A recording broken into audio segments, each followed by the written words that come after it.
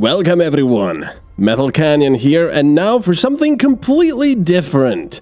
Some StarCraft 2 casting. I thought, hey, this could be fun, because I do enjoy myself some StarCraft 2, and I never actually tried any casting, which I do enjoy every now and then. And I thought it would be double fun, because it would not only me be casting my own games, which I'm absolutely amateur at, but I'm also absolutely amateur at playing StarCraft 2 multiplayer. If we look at my seasons, well, there's nothing there. I've never actually played multiplayer StarCraft until now. I'm actually one game away from being ranked. So there we go, one match remaining. So if we do look at my match history, it's all just versus AI and, well, playing some stuff with Jazdamel. So I've now finally forayed into, well, multiplayer. And I'm getting ranked in one more game. But I thought it would be fun to see a complete newbie cast himself as a complete newbie caster. So without further ado, let's go. Alright, so here we go. We are on the map, Lost and Found LE. Now, considering I am a complete and utter newbie at the game, you can, well, imagine some really strange build orders, or non-existent orders. Me being completely unaware that, for example, a hatchery is being destroyed while I'm preoccupied with something else. But anyway, spawning in the lower left corner is, well, yours truly, the complete and utter newbie. In the upper right corner, we have Kekt, the Terran. I'm currently playing with a Zerg, or, well, with the Zerg. And I have no idea. Well, the only thing I know about my opponent at this point is that he's playing Terran. Obviously, they appear to me unranked, and I believe as far as StarCraft 2 multiplayer games go, if you are unranked, it will show you other people as unranked as well, even if they are ranked. Anyway, my opponent is already going for the, I think this is a pretty standard build. He's walling off his entrance to the main base with supply depot and barracks, and I guess another, an add-on will be coming up here. He's already going for double gas expansion, which I believe is, shows that some aggression is gonna be coming soon, and he's actually going for another supply depot there. Okay, that's interesting. Now, I'm already going for a pretty greedy expansion here at 1.5 minutes. Now, like I said, because I have a complete newbie at the mechanics and its casting, you might think, well, that's not a really fast expansion, that's just a normal timed expansion. Well, I don't know. But anyway, here we go. I did bring up this pretty neat UI for the replays up, which I kind of prefer. Now, as you can see here, I'm keeping my minerals down at a fairly okay rate, I would say. I'm never floating too many minerals and gas, which, you know, all the pro players, you'll usually see it pretty much zero all the time, because they are using their resources in a pretty good way. Now, he did go for a command center upgrade for the orbital command, which allows him to drop mules and, of course, increase his resource income by quite a lot. A lot of casters I saw get pretty upset when people don't go for an orbital command, because obviously they are very good for the Terran, because you get scans to scan for cloaked units. And yeah, my opponent is going for a pretty big push here with the double factory expand. Now, this is a pretty newbie mistake I made here. Instead of just going forward to check out what my opponent is going for, I ordered my Overlord to go back, which, of course, you know, it's a sacrifice Overlord in any case, because it is going to get shot down, but I should have had it keep going so I could see these two factories. Of course, this being my very first multiplayer game, I did go through all the campaign in the original game. As you can see, I'm supply blocked here. I'm going for 2 overlords at the moment. But yeah, okay, he's gonna do the switch here, I think, with the barracks and a reactor. So he is going for 2 reactors and 2 factories, and probably a lot of Hellion harass. In fact, I know it's a Hellion harass. It probably shouldn't spoil that, but it is my own game. Anyway, he's already at saturation, 3-3 double gas, and all the workers he needs. But he's not going for an expansion, so he is hoping to close out this game pretty early. Yeah, I feel very, very satisfied with my casting here. I feel like a professional because I already know what's going to happen pretty much in this game. But yeah, in fact, he is going for 4 Hellions at a time, and he's actually queuing them up, which is, well, not unheard of course, but considering I was mostly watching pro gamer matches, which is where I also picked up some of the tactics that, you know, macro and micro that you can use.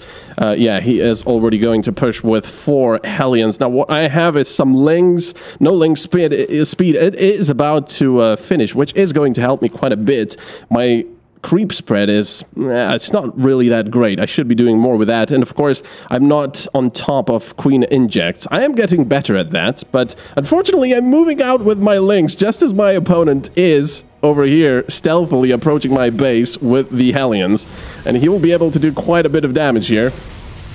I'm sending my Lings back, which, well, probably not such a bad idea. At least I'm pulling my drones away from the mineral line. He did get quite a few kills over there.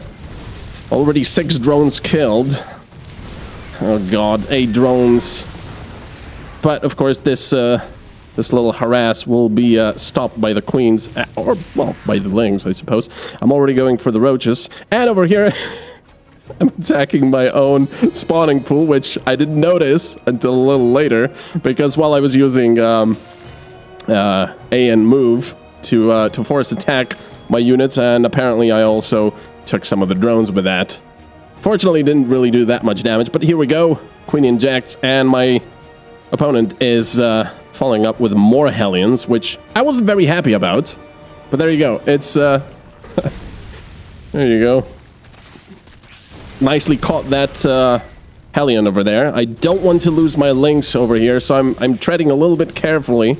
I'm trying to micro them, and as you can see, my resources are going up and skyrocketing, which is a clear indication of a player that's not really used to microing and macroing at the same time. I'm trying to block in the Hellions here. No, not really knowing whether this is a good trade-off or not. I just want this harassment here to stop. I want my creep tumors to be left alone. You know, just leave them alone. I'm trying to block him in with my Lynx, and I do finally do that. I did lose quite a few. But I thought, in my mind, that that was a fairly good trade-off. I'm going for more roaches at the same time. Also, realized that I should probably go for another hatchery at this point, because... And, we'll have another engagement here, and I decided, maybe, considering my roaches are so slow, maybe I should group them up for a little bit. And, yeah, every time they say for a newbie player, if you have too much to spend, just go for a macro hatchery. Not necessarily a new expansion, just a macro hatchery so you have more larvae. And over here, I'm hesitating to attack. My roaches don't have the speed. I'm not even going for the roach speed, which I should be going for the glial reconstitution, I believe it's called. But none of that at the moment, because like I said, I'm preoccupied with all the other stuff. I'm trying to pull back onto creep, so my roaches have a bit more speed. And I'm also not really producing any defenses here. Here we go, 9 roaches, which of course is going to be quite useful against these. But here comes the, well, pretty much killing blow. My Kex is going to, well, not my Kex, but my opponent is going to try and harass me here with the Hellions, occupying me, while, of course, gonna go in with those Banshees. His cloak is about to finish. He's only waiting for that right now.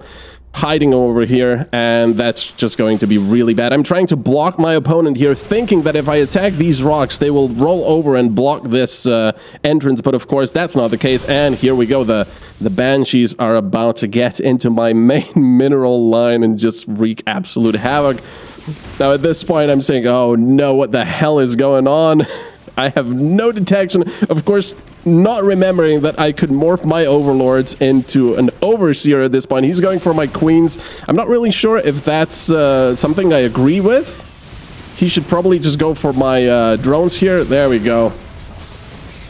I'm trying to micro my roaches a little bit. They were stacked on top of each other. But here we go. My my mineral line is just getting completely annihilated over here. And so is my income, which is now pretty much the same as the Terrans, which is not what you want as a Zerg. But yeah, these these Banshees have just been paying off for my opponent far, far too much. Now, I do have quite a sizable roach infestation here, if you like. My creep spread is pretty much non-existent, reminiscent very much of newbie players. And the Banshees want more. They are going for the other, for my natural and the mineral line, and of course doing a great job getting, well, 5 kills, 9 kills, and 14 kills. So I would say those Banshees have paid off a lot. I've tried putting down some spore crawlers, but far too late, far too little.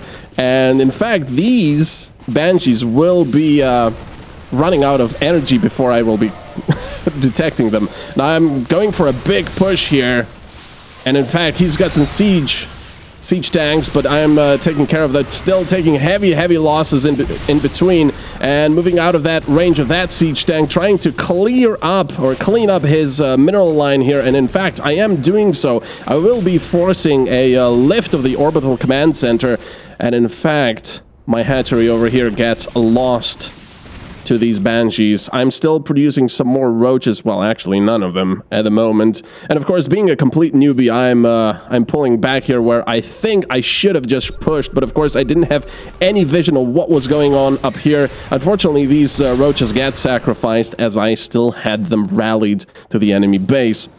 But I think I just maybe had enough forces to push through the couple of siege tanks, but, well, not really sure about that. Now, these hero Banshees have 23 and 12 kills, if I saw that right. Absolutely ridiculous. Trying to cloak again, but of course, this was more luck than not on my part, and clean that up. I've got 0 drones. I'm trying to drone up again. The queens did their job, and here we go. The spore crawlers that should have been there far earlier. I'm sending these drones over to the mineral line without realizing that I should really rebuild the hatchery immediately. I still have a lot of minerals remaining here. Here we go.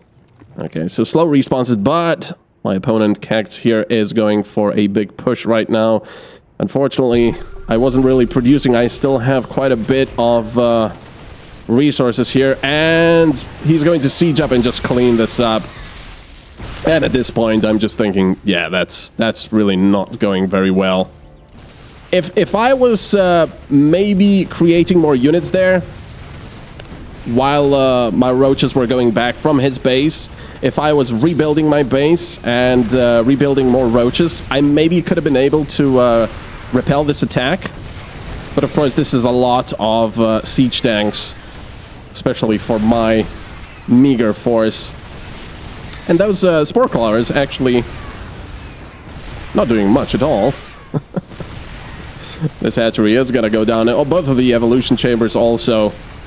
And at this point, I do have a sort of a secret hatchery up there, but nothing really going on. Some desperate lings popping out.